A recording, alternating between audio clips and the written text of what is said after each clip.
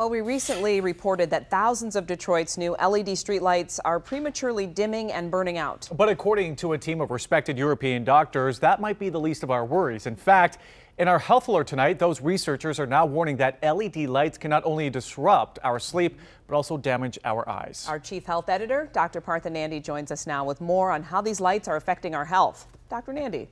Glenna, so this new report comes from ANSYS, the French Agency for Food, Environmental and Occupational Health and Safety. Now, what they found that new scientific evidence confirming the phototoxic effects of short-term exposures to high-intensity blue light. Now, phototoxicity is a condition where the eyes or skin have become overly sensitive to light. Now, ANSYS also found that chronic exposure to this low-intensity source can damage the retina in our eyes, big problem, and this can increase your risk of age-related macular degeneration. As for sleep, blue light can disturb your natural sleep rhythms because our eyes have blue light photoreceptors. So exposure to blue light at night can lead to a suppression of the hormone melatonin, which we all need to help us sleep. Super important. All right, Doc. So you mentioned age-related macular degeneration.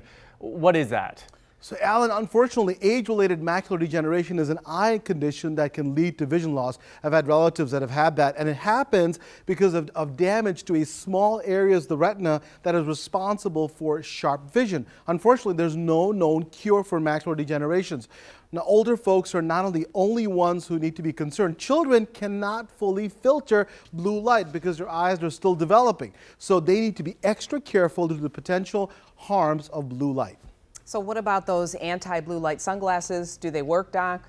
Glenda, so the report said that protection via the anti-blue light screens, sunglasses, and filters have not been proven. So another study actually back in 2017 investigated these types of products and also found that there was not enough high-quality evidence to support their use. So I would not recommend them for now. But for the most part, sunglasses are designed to block out ultraviolet light. So the ones with the yellow tint could possibly be useful in lowering how much blue light gets to your eyes. I'd also suggest swapping out white and cold blue lights in your home for what we call warm white LED lighting. Now, warm white tends to pose less of a phototoxicity risk. And macular degeneration, nothing to be, to take lightly, because I've had relatives that have lost their vision because of it. So we got to watch this and see what we can do.